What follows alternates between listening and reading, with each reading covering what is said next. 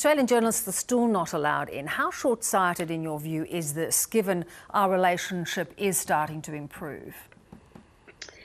Well, very short-sighted, I would argue, with a degree of self-interest. As a correspondent who's been lucky to travel to China a couple of times, but I've not been allowed there on a long-term visa.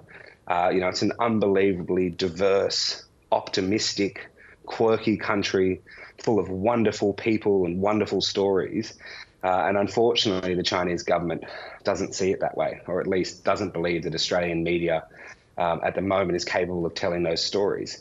I think the media probably has largely been somewhat of a victim of the broader bilateral tensions between Australia and China. And what's happened is that basically Australian correspondents who were assigned to cover China haven't been allowed to go back in.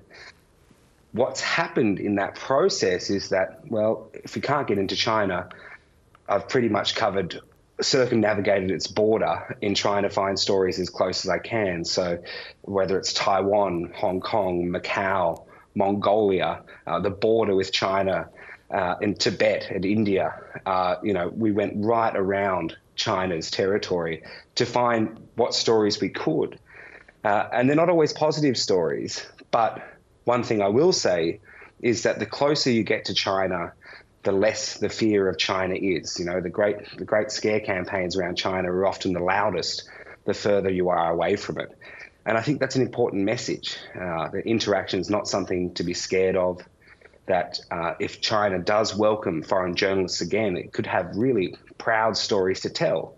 But it also has to accept that some journalism will be critical, and a proud country should not be afraid to hide both its missteps and some of its glories. Yeah, and I think that's a tension that it's trying to come to terms with. When you travel to Tibet, when you travel to Mongolia, I mean, one of the criticisms of Xi Jinping is not only his authoritarianism, but he's sort of trying to nullify that diversity. It is, and certainly in Mongolia, when I spoke to Mongolian language teachers who had fled from China's northernmost province, they were scared not just for their families, but for themselves. One of them told me he was worried he'd be murdered tomorrow just for trying to preserve his language, the Mongolian language in China. And so there's ethnic minorities who are feeling like they are under attack in China. But if Xi Jinping's message is that the cost of having those independent minorities diminished is greater economic growth, well, then that's a story that China should tell. Unfortunately, at the moment, it's only allowing people to view it from the outside in. And I think that is contributing overall to a more negative view of China than would otherwise be the case. Yeah. So when you say, you try to get those stories out, the stories closer to the kernel of China. I mean, when I visited years ago, you felt this really burgeoning cultural movement. You felt just a wonderful sense of freedom and development. Do you think that's still flourishing, or has it been contained? No, it's certainly been contained within mainland China. Lawyers, human rights activists, anyone who is associated with ideas like freedom of the press, freedom of religion, those voices have certainly been undermined. Even now, talking to economists in China, just on analysts, forecasts of market predictions, are scared of talking publicly. It's gotten to the point where anyone quoted in the foreign media is potentially a target for the Ministry of State Security.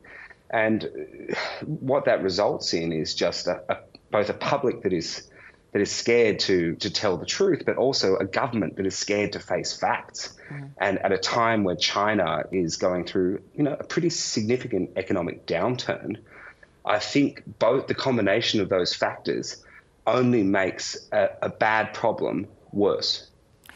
How do you think China is going to grapple with this shift in its economy? Because, of course, it's just had years and years of just extraordinary growth. There's some fundamental problems there, which, again, do you think they are looking at squarely in the eye? Or do they even have the skill set to sort of adjust to all of that? Certainly, reducing the level of economic critique is not going to allow them to meet some of these challenges head on. at the moment, it is doing some restructuring. It is looking at social reforms, but it's tinkering around the edges. We're still seeing a government that is focused on supply side, on whether it's heavy infrastructure or property development, these boom sides of its economy that served it really well when people thought that tomorrow their investment was going to go up. But unfortunately, what we're seeing now is that people in China are seeing those investments go down. And what's happening is that people are burrowing away their savings because there's no sense in investing if tomorrow your property, for example, is going to be worth less than it was today. Yeah. You know, we've watched a strange, well, of course, you've been the correspondent, as we've had this shift in relations, this complete deep freeze. We're now coming out of that and things are normalising. To your point earlier, do you think China is starting to understand that you can't dictate another nation's values as they were trying to Australia? Look, I think Australia is a really interesting case study. Really, we're this kind of uppity nation, 25 million people. For a long time there, China looked at what Australia was doing on Huawei, foreign interference legislation, certainly the COVID-19 inquiry, and said, what the hell does Australia think it's doing? How dare it speak to a big nation like us of 1.4 billion people? I think perhaps the way that Australia looked to gain the support of places like the United States and across Europe, and now even the United Kingdom, which for a long time there was a much bigger supporter of China, has changed that dynamic. And it's seen that some of that economic coercion of a smaller country like Australia has not been anywhere near as successful as it thought it might be. And now, when I first started reporting on the trade strikes back in 2020, $20 billion all of a sudden was coming down the pipeline in trade hits. Almost all of those are now gone. And at what cost to Australia, apart from maybe reopening dialogue with China, and most importantly, the ongoing detention of young Heng Jun, I think it's fair to say that the actual economic coercion campaign failed. And, we've seen this time and time again. It happened with Japan, it happened with Korea.